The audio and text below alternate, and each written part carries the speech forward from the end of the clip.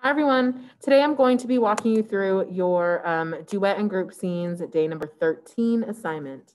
Let's go ahead and get started. I'm going to share my screen with you so that you can follow along as I'm going through the lesson. Today we're going to continue to work on Teak 1F and Teak 2C, which is explore and evaluate the structure and form of dramatic literature, and Teak 2C, which is creating characters, dialogue, and actions that reflect dramatic structure in improvised and scripted scenes individually and collaboratively. So what that means is we're just continuing to get to know your duet. By now, you should be working on rehearsing your duet and figuring out what are you going to do with your voice and your body to show the two characters you'll be playing, or one character if you're face-to-face and are performing with your partner. What you're going to do is you're going to start out by filling in your name, class period, and school email address. Remember, whoops, let me fix this really quick. Remember that we always fill in our form the same way.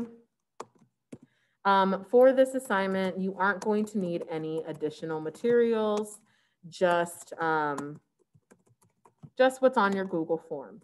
There is going to be a link to your script inside the form, so you don't even need that. Just go ahead and follow along on the form with me. And so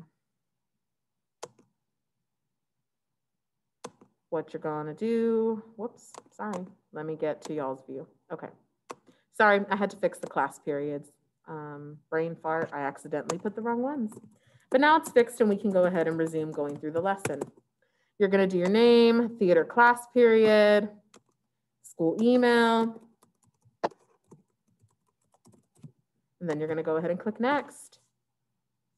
So for today's warm-up, you're going to play the 3 changes game. I have a video provided here for you. You can watch it on the small player, or you can click and open it up in a new window. I recommend you open it in a new window so that you can see my changes better. And what you'll do is you'll write down the changes that you saw in the video. There's going to be 4 of them, but if you write down at least 3, you'll still get credit for the warm-up. Once you're done with the warm-up, you're going to see we're going to do similar to like we did yesterday.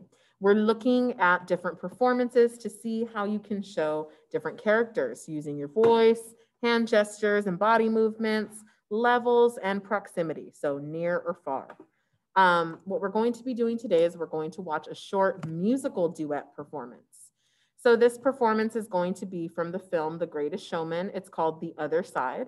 And so what you're going to do is you're going to watch and you're going to be looking for these 4 things. You're going to be looking for how do they use their voice, how do they use their hand gestures, hand movements, dancing, choreography, how do they use proximity, so moving near or far, and what levels do you see being used in the performance?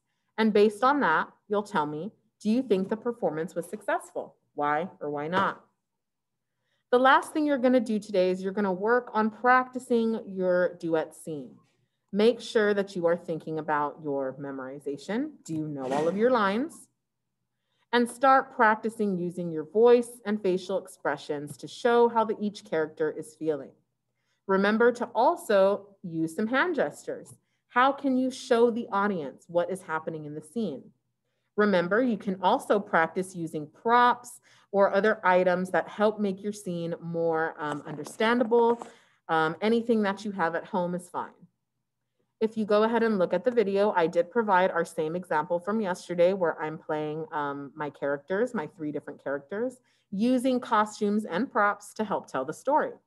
So you can reference that video if you need an idea of how to start. Your script link is right here. If you click it, it will open up in another tab. And then of course, you'll have your exit ticket, which is going to be asking you, how ready do you feel to perform your duet scene? Are you ready to go? Or would you like more time to work on it? This is purely your opinion and I want you to be honest. Once you have done that and click submit, then that's it, you're done for the day. I hope this video was helpful to you. Remember, you can always ask questions on Google Classroom, email, remind message, or by popping in on our live sessions during the day. That's it for today, everyone. Remember, today is a great day. You're in control of you, and every day is a great day to try your best. I'll see you all in the next video. Bye.